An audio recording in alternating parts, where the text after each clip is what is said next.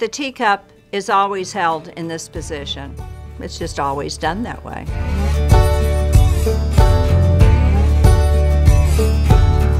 So I'm Patricia Altschul from Southern Charm, and I am here today to give you some celebrity tips on how to act like a Southern lady.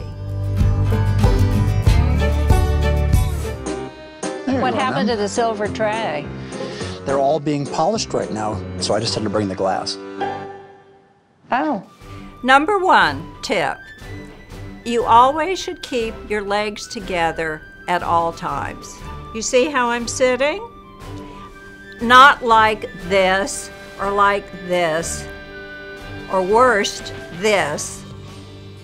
You must do this. That's the Southern belle way.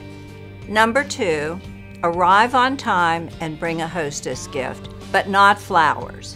When you bring flowers, the poor hostess has to find a vase, fill it up with water. You know, it's distracting.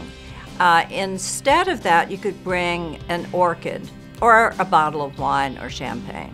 There's a pillow. I made this ring in the Bahamas as kind of a, you know, as a funny, it's got a like... flamingo. Number 3, don't broach controversial subjects, money, politics, religion. I always avoid those at all costs. Whitney, I need to ask you something.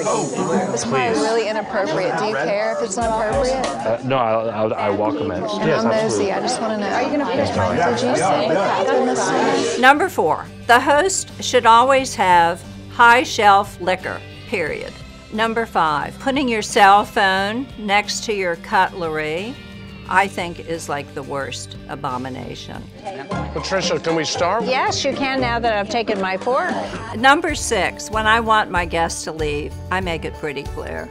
I start blowing out the candles, I turn off the music, and then I say, oh, let me help you find your car. So these are my tips for how to be a Southern lady. So you can get more of them by watching Southern Charm or reading my book, The Art of Southern Charm.